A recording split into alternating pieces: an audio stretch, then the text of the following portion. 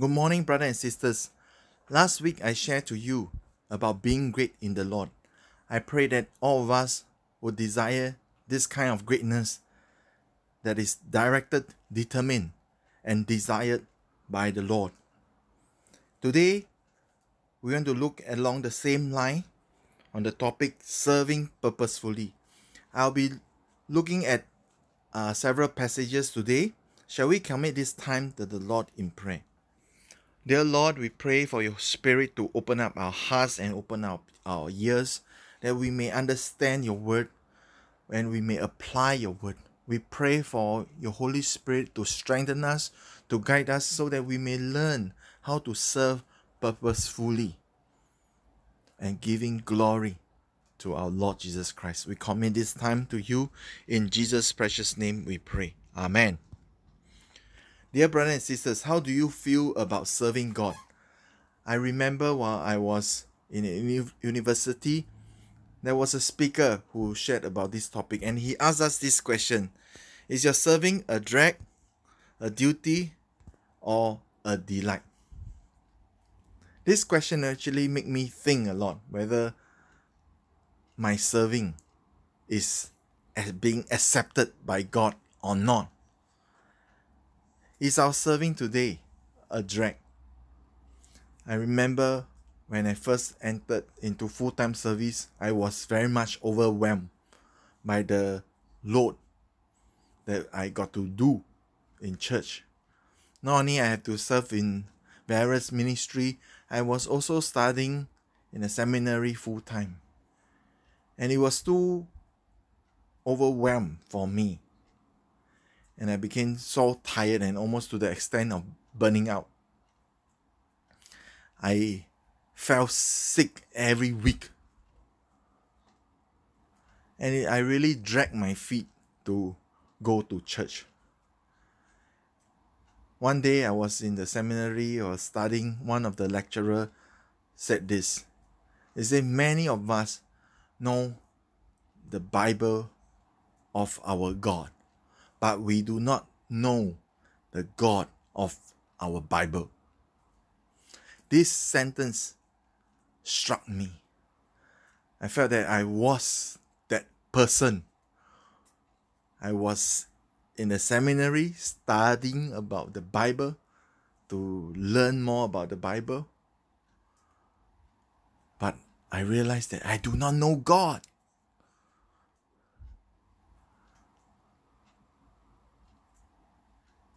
This really struck me so much that while I was doing so many things for God, but yet I feel so alienated from God. I feel so far from Him.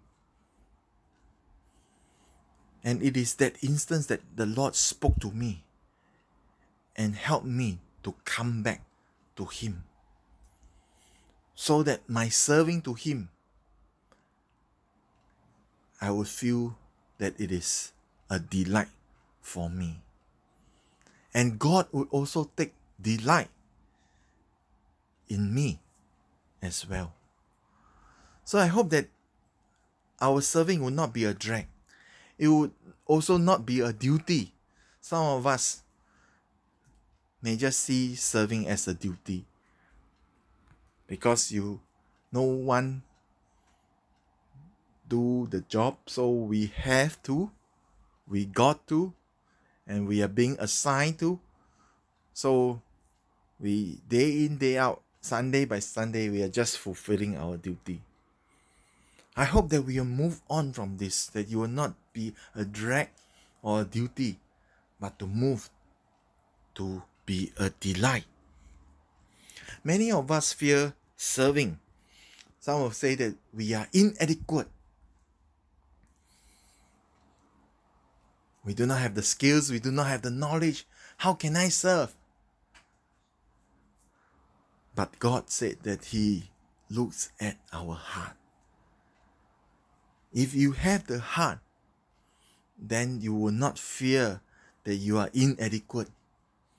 God will equip you. Some of us have misplaced priority we see that other things are more important than God, than church. Sometimes we think that God is like the person who fight for time. And we think that if we want to serve God, God would expect us like to throw away our career or our family. No, that's not true. God wants us to be a good testimony at our workplace. God wants us to be a good steward, to serve our family. And God also wants us to serve Him in the church as a spiritual family. So God is not there to take away all these things from us. In fact, He's the one who helps us to manage all these things properly, so that in all areas we can serve God. Right? So no matter whether it's our work, our family, or in church, we can serve God anywhere. Some of us have an unclear purpose. So that's why we mentioned about the greatest treasure. If our greatest treasure is to succeed in the world, then we will place a lot of emphasis on working out our career. So serving would not be so important, or sometimes it doesn't even have a place in your heart. So we need to have a clear purpose of what God have placed in our life and how much God actually mean to us in our heart. Some of us are fearful of commitments. We are afraid to give God too much. As I mentioned earlier, God actually wants us to have a balance. And commitment is something that is good. It's just that we need to commit to our work. We need to commit to our family. We need to commit to our spouse. We need to commit to the responsibility that we are assigned to. So commitment is not something fearful. We are always learning to commit, because to be commit is to be faithful. So by coming to church, we are learning to be faithful to God. To commit ourselves is learning to love the people of God, to love the body of our Lord Jesus Christ and Christ Himself. So let us not be fearful of commitment. And some of us are fearful of conflict. As we come together, as different ideas merge together, there are bound to be conflict. When there are people, there are problems. But that's how the Lord wants us to grow. As iron sharpens iron, so we sharpen one another. Right? When iron sharpens iron, there will be spark, there will be heat. So not to worry, we are sharpening one another. As long as we have the right attitude, we can overcome conflicts. Conflict is the way to grow. It need not be a problem. So instead of fearing to serve, let us fear God instead. My brothers and sisters, fear God is more important than the fear of serving. When we fear God, the fear of serving will fade away. I say that again, when we fear God, the fear of serving would fade away. So what's crucial in serving? Let's look at 1 Samuel chapter 15 verse 22. The similar verse can be found in Psalms 40 verse 6 and Psalm 51 verse 16. It says here, but Samuel declared, does the Lord delight in burnt offerings and sacrifices as much as in obeying the voice of the Lord?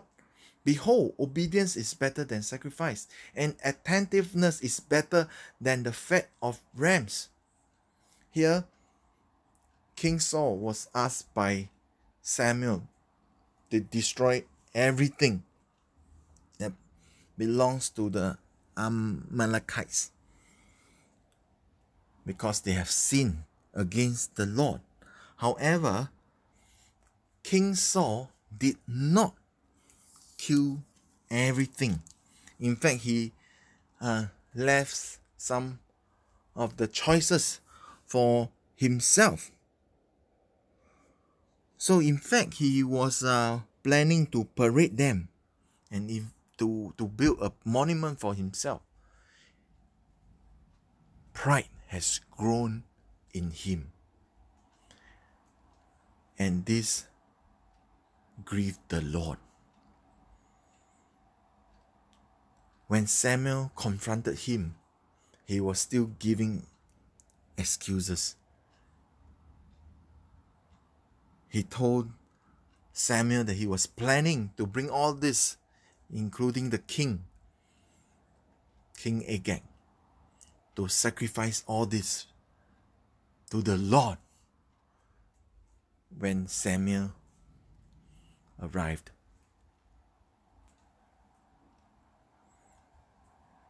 He did not acknowledge that it was due to his disobedience. He did not acknowledge that it was due to his pride that he's doing all these things. So that's why God says that he did not delight in burnt offerings and sacrifice as much as in obeying the voice of the Lord. Why is obedience so important? Every time we hear the word obey the Lord, sometimes it gives us the impression like the Lord is like using his power, forcing us to obey him, to follow him. He wants total control of our life, just like a master controlling a robot. But let us think again, why is the Lord so concerned over the word obedience? Is God like the master controlling a robot that he's dictating, controlling his people to do whatever he says? The word obedience, there is something more important, and that is the relationship between God and his people. It speaks about the love the people have for God, and that is why obedience is so important. So when God talks about obedience, it's not like a master controlling a robot. He's talking about a relationship between God and his people.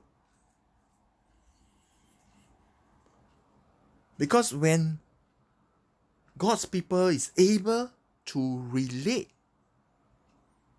to God, they will follow God. They will obey God because they know God's purpose. They know what is good and what is bad.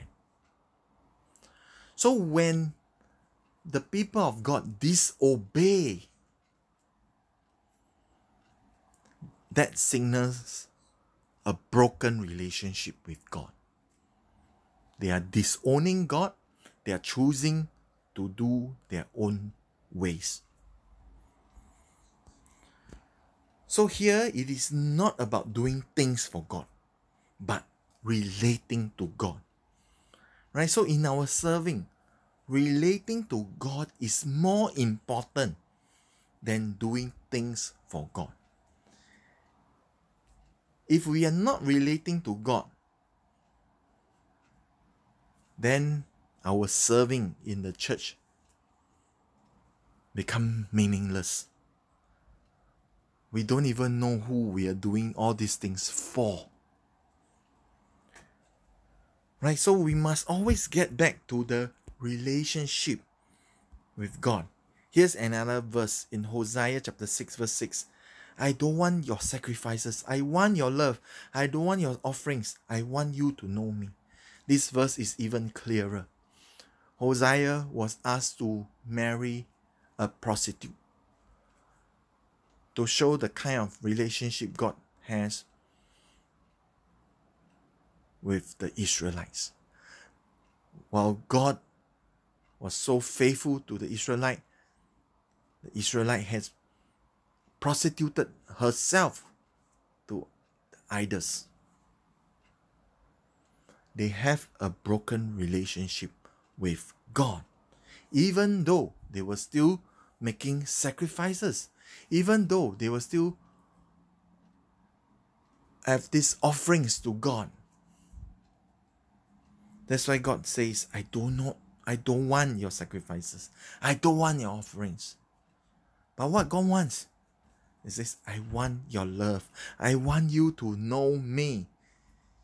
You see, the relationship we have with God is so important. In Romans chapter 12 verse 1, it says, therefore I urge you, brothers and sisters, in view of God's mercy, to offer your body as a living sacrifice, holy and pleasing to God. This is your true and proper worship. After we receive God's mercy, after we know that Christ has died for us, here Paul exhorts us to offer our bodies as a living sacrifice, holy and pleasing to God. We do not need all those animal sacrifice any longer. There's no point bringing all these animal sacrifices to God year by year. What God wants is a living sacrifice, because the ultimate sacrifice has been made by our Lord Jesus Christ.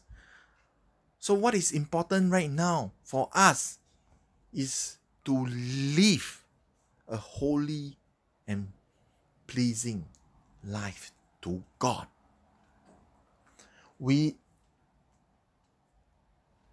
are to live a life that is acceptable to God. It is a living sacrifice. So here you can see serving is not just restricted to Sunday service. It's not just about coming to church doing some things for God. It is a lifestyle, because we are a living sacrifice. It is our daily life, how we live that out for God. Here it says, this is your true and proper worship. Or some version says that it is a reasonable act of service. Our service is a form of worship. My dear brothers and sisters, how we live our life every day is a form of worship to God. So brothers and sisters, let us learn to relate to God, because that is the most crucial thing in serving. Right? Serving must arise from our relationship with God. Then it becomes meaningful, refreshing, and fruitful. Without the relationship with God, our serving becomes meaningless. It's not effective. It is in fact draining. If our daily life is not a worship to God, it's not an act of service,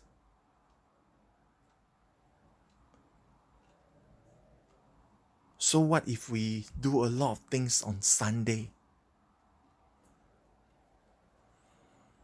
So here the Lord calls us for a consistent relationship with God,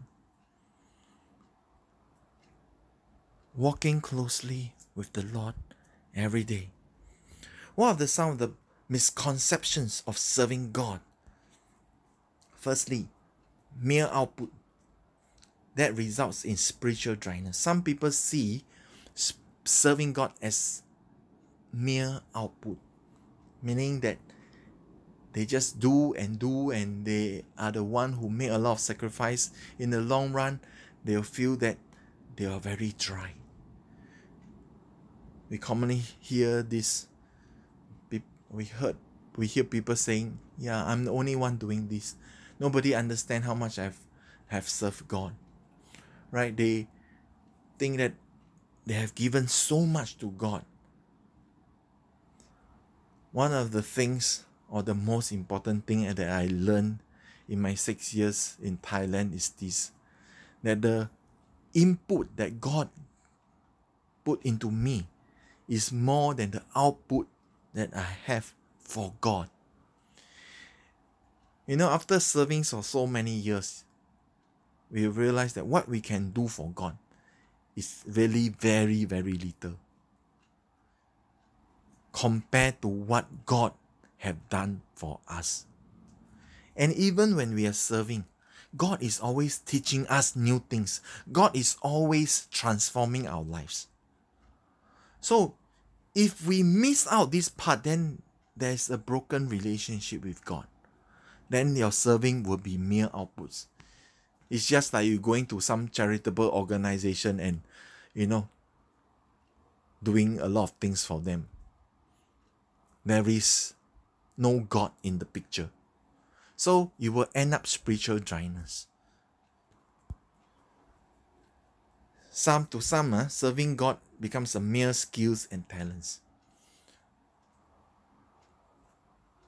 So when we come to serve God, especially nowadays when church are short of manpower, many people are being put up too quickly. As long as they have certain skills, certain talents, wow, it just match so nicely, right? So they are being placed in this area of service without checking on their spiritual maturity. And even after placement, there is no one to guide them, to help them to grow spiritually. So end up, different area of service become an area to show forth their skills and talents. End up, it become a performance. And many a times it can result in pride. So that's a very dangerous thing. Of course, the church needs skills and talents. However, we need to continue to guide these people. In fact, it is better for them to have certain maturity before serving, especially in the front line, like worship leader, for example. Or else we may cause the leader to fall in the later part of their life. Their serving may not be long because they do not understand the concept of serving. Some treat serving as mere efficiency, right? How fast you do things, get things all done. It's just like being a good manager and to coordinate all the things. Is the pastor become the CEO, getting everything run smoothly and nicely.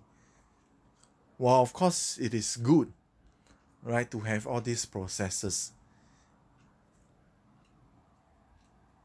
It would definitely help the church.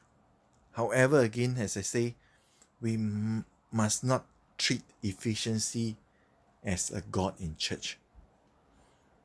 It is just a tool. And we must always allow space for people who are slower. Certain people may not be so good at it, but they have the heart to serve. Then the church should give opportunity for these people to try, to groom them, to train them, to equip them. Even though they are slower, we can allow them to grow.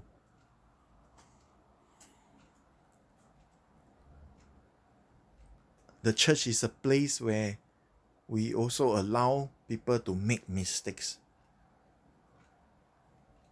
We may do things in the wrong manner, but that's where guidance come in, and people are being coached to guide them to do things in the right and proper manner.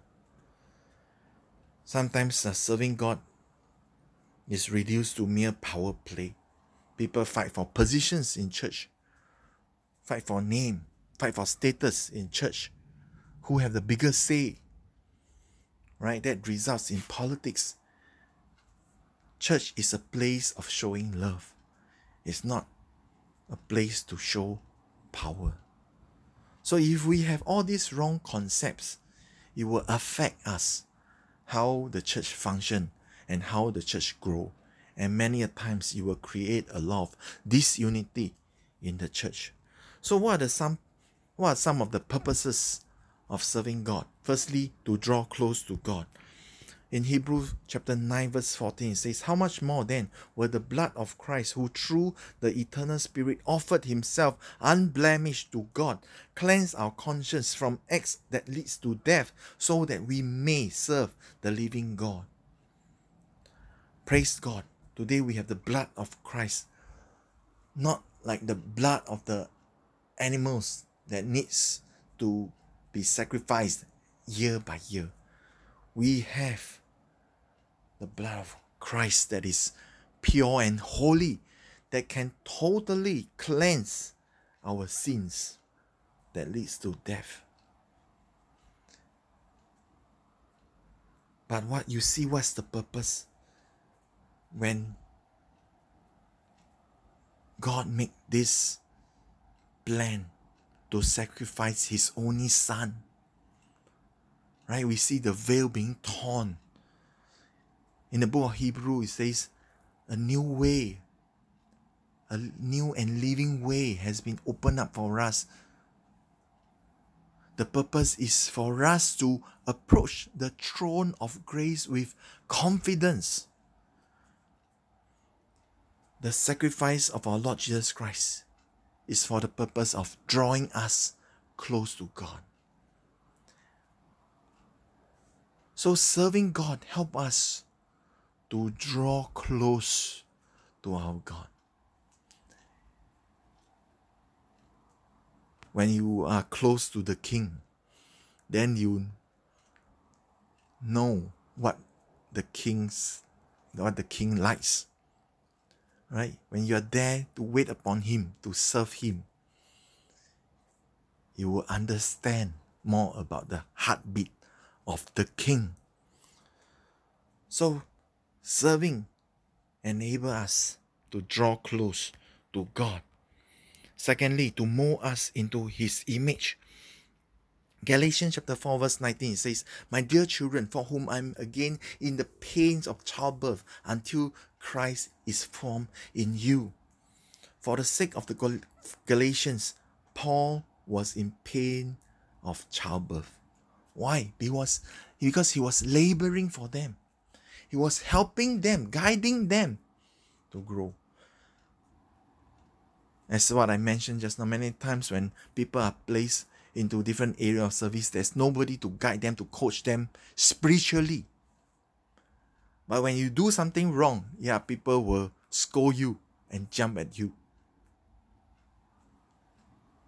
And people, if there were any guidance, they will guide you only in the area where you are doing. For example, if you are accounting, people guide you to help you to do accounting.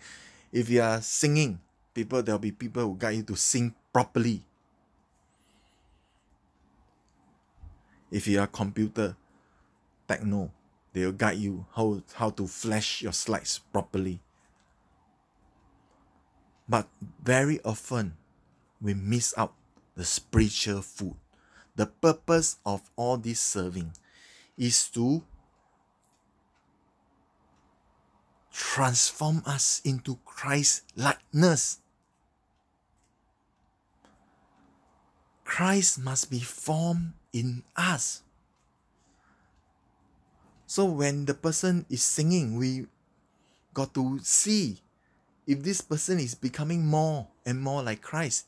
If this person is doing accounting, is this person becoming more and more like Jesus? How are we helping one another to have Christ formed in us? We must not reduce serving just to become doing things for the church. It must transform us and also to help us grow in character. The Lord wants us to grow, to be more and more like Him. And one of the things, of course, is the fruit of the Holy Spirit. The Holy Spirit bears fruit in our life. And we see all the different godly characters in us. But here in Ephesians chapter 4 verse 1 to 3, it says, as a prisoner for the Lord, then I urge you to live a life worthy of the calling you have received. Be completely humble and gentle. Be patient, bearing with one another in love, make every effort to keep the unity of the Spirit through the bond of peace. When we serve together, right, as in Ephesians, we're talking about the unity of the church. Paul tells them that to live a life worthy of the calling.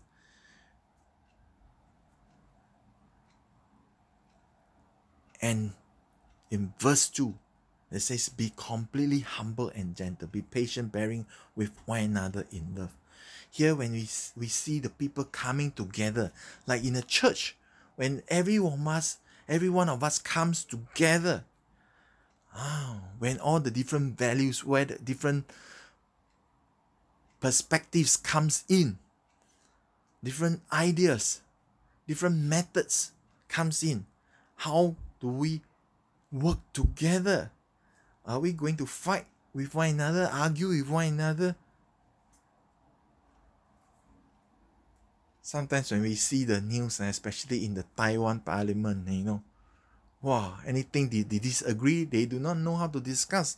They will end up fighting one another. The church should not be like this. Serving enables us to learn to grow in our character so that we know how to work together, how to keep the unity together. Because we have the Holy Spirit in us. So we must never forget that serving would help us to bind to us together so that we can serve together and to grow in our godly character. Serving also helps us to use our gifts and talents. Talents are what we have received even before we know Christ. But after we know Christ, we receive even more grace from God. And that is what we call spiritual gifts. So we have many gifts and talents that the Lord has bestowed upon us. So as much as we are using them to serve in our workplace, at home, let us also not forget the church.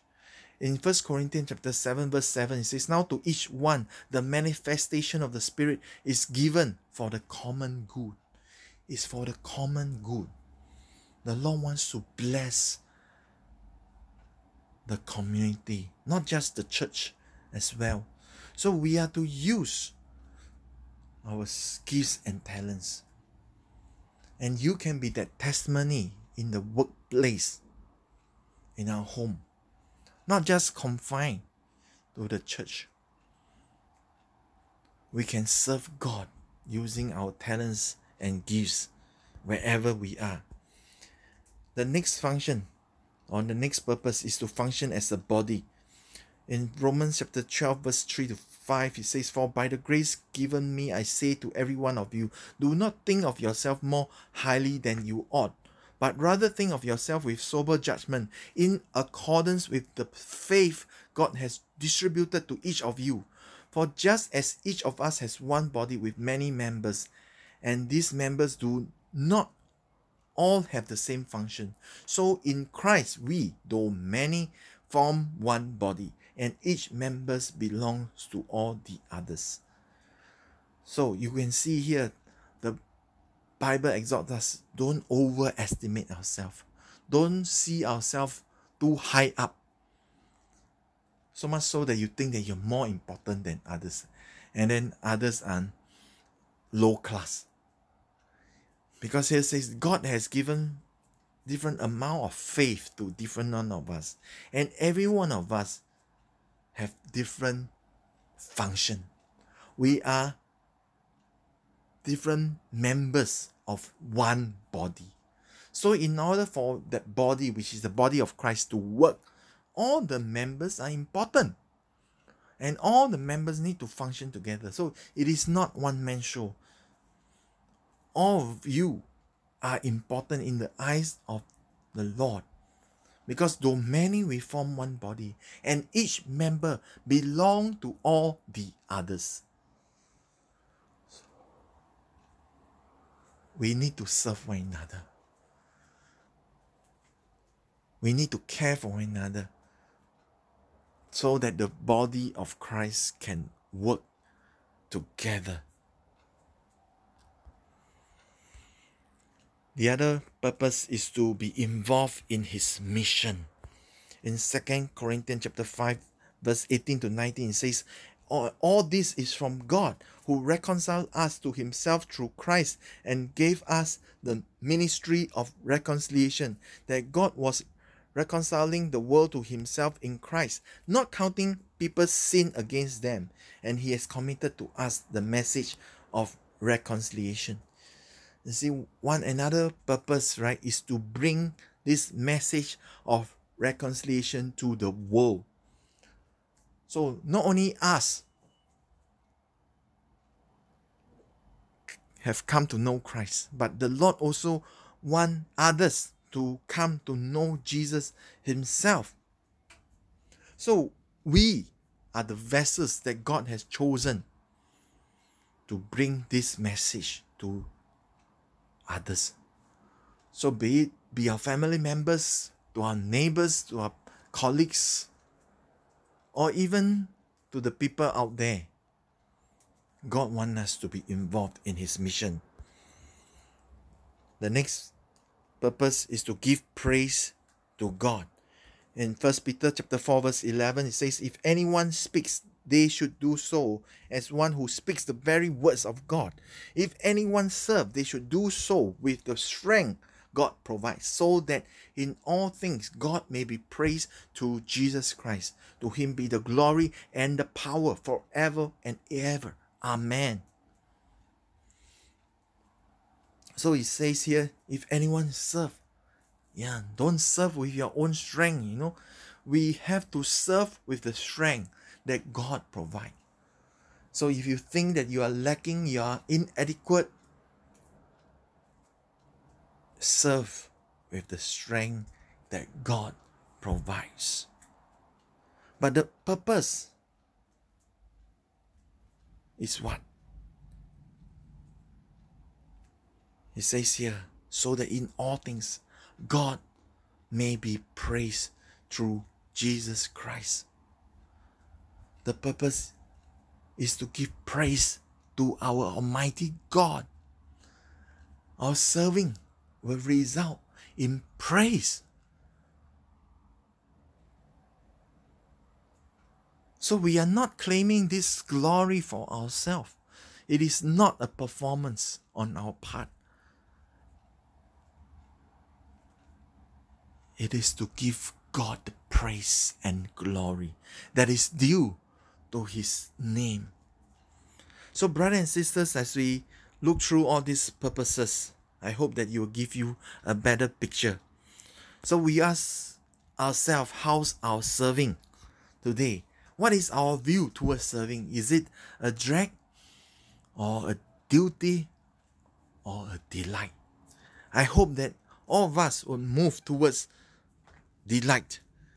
And what are the fears we have?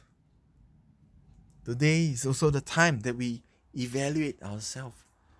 As I say, it is better to fear God than to have all other fears. Let us commit our fears to God. And how can we serve and grow better in the Lord? As we understand what is crucial, the crux of serving God, that is our relationship with God.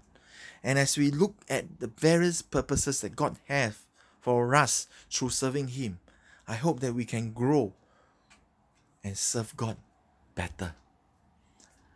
Let us arise and seize this privilege that God has given for every one of us. Let us pray. Dear Lord, we thank you for giving us this privilege to serve you. We know at the crux of serving God is that you want us to know you, to love you, to relate to you. Lord, help us not to treat serving God as though it is doing things for you. Lord, you do not see all this serving, all this doing, all these things as important as relating to you. So Lord, we pray that today we will put things in right perspective. As we serve you, Lord, we know that you are using this opportunity for us to commune with you, to relate to you, to love you. So Lord, bless my brothers and sisters who are listening to this message this day, that they will